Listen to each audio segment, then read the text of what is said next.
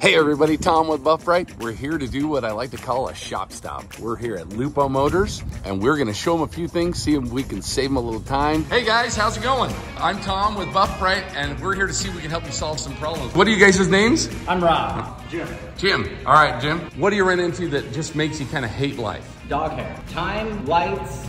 Let's just kind of get into this and see what we can save you for time. All right, guys, you said one of your biggest problems is dog hair. This car did not have any, so I think what we need to do, Rob, is we need to put some in there. Yeah. Just grab a handful, and I'll grab a handful.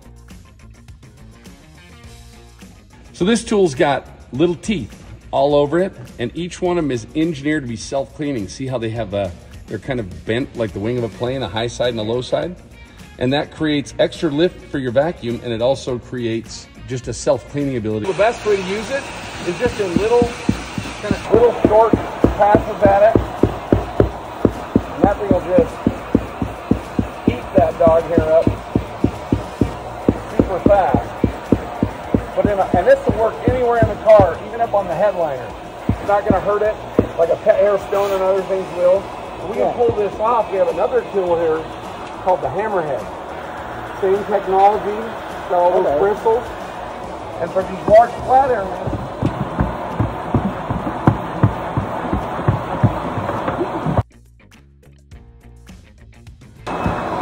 that's pretty quick.